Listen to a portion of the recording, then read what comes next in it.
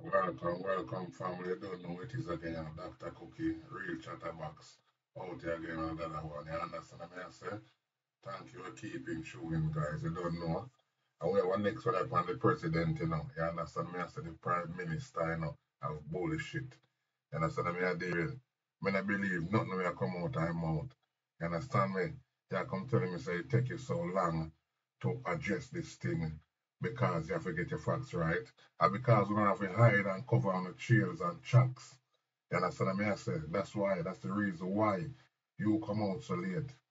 You understand me? You can't fool nobody. You understand where I come from? And Jamaican people, me beg them to get fooled by this idiot upon them. You understand me? I say, listen to him. There was this query as to why I didn't jump out with a statement immediately. It's simply because I have a duty that when I speak, the information that I provide must be unassailable. And that means you have to take time to verify. But we saw in the interim that some persons had a field day with misinformation. And I wonder what was the motive for that. It was almost gleeful celebration.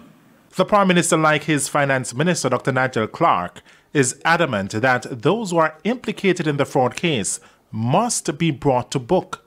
He says an example must be set that crimes of this nature are not accepted in the country. The government will not socialize any debt, and we will not socialize the failure of our banks to be prudential and to protect their customers.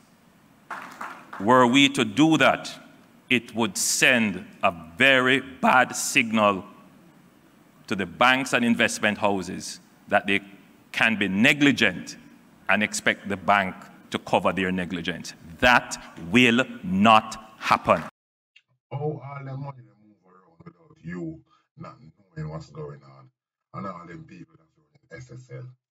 You come to people and tell them that no. There's a lot of lies you lot tell them covering up all the wrongdoings that you're not doing.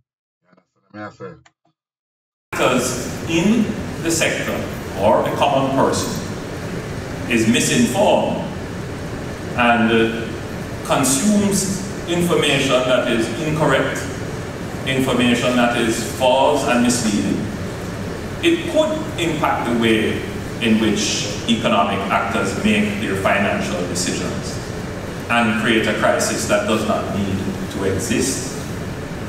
Now, were it only a political market at risk, I would brush it aside and say par for the course. But there is our national asset at risk by this kind of behavior. Our financial market is a regional leader.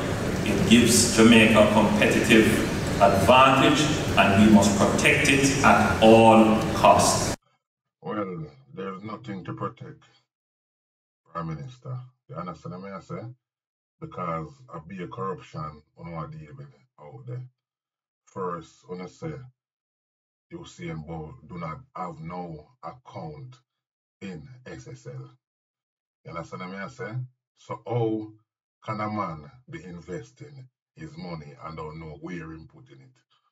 You come and tell me that now. You understand where I come from? All the people them who in a power in SSL, them is the one that sign out the man money and I try blame it upon other people. That's how me see it clearly with my own eyes. You understand me? And I hope the Jamaican people them and Usain Bolt and all the people that lose their money can see. You understand me? The trend we are put to them. Lie, thief, and wicked.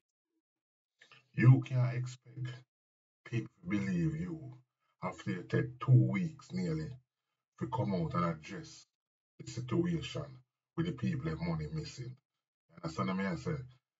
Things are sweep on the carpet, people are hide, money are put at places when nobody can find it. You understand what I deal with? And find some scapegoat. That is what Uno was doing in that time. You understand me? Preparing a statement to come out and say to the people to blindside we again. You understand me? But we not take it no more. We're not gonna take it no more. You understand me? I say Prime Minister. So watch out for we. Dr. Cookie, real chatterbox. We out again. One more time.